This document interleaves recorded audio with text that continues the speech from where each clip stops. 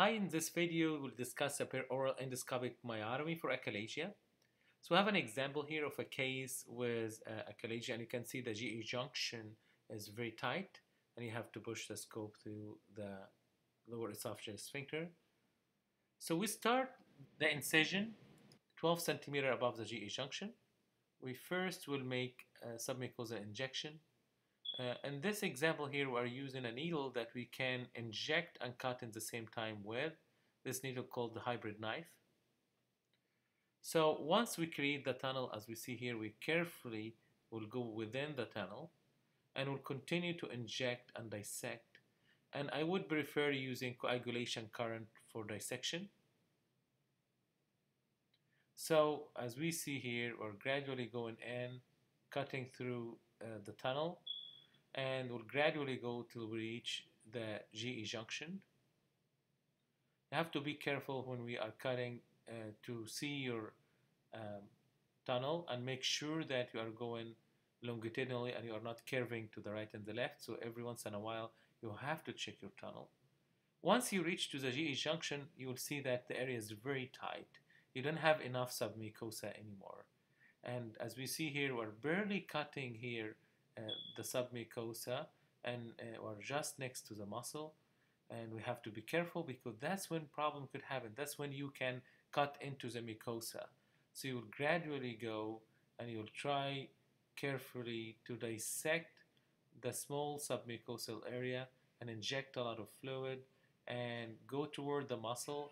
It's okay to dissect towards the muscle area rather than dissecting towards the mucosal area, because anyway in this area we are going to do what we call myotomy later on. So once we pass the GE junction, immediately you'll find that the space is wide open, and here we can see bleeding blood vessel in the lesser curvature of the stomach, which is commonly found in this area. I will try to use coagulation current, and it looks like we're not able to control the bleeding in spite of using the force coag.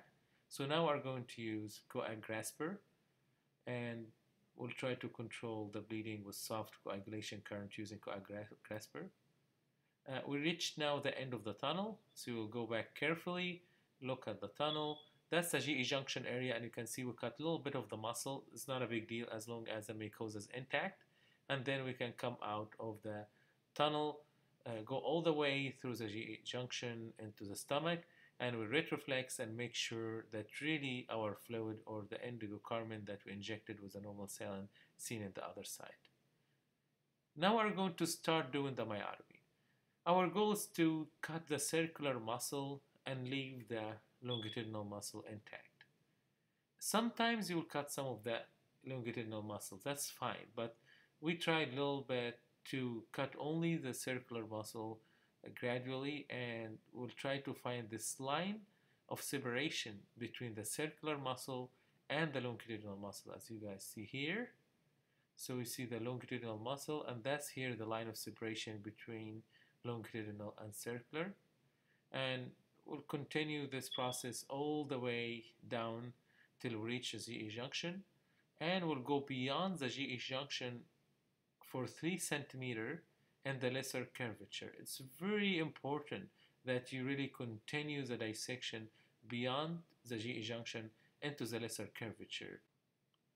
Once we finish the myotomy part, we'll go all the way and inspect the muscle layer very well and make sure we are not missing any bands of circular muscle that was not cut, and then we'll close the myotomy with 6 clips as we see here in this picture.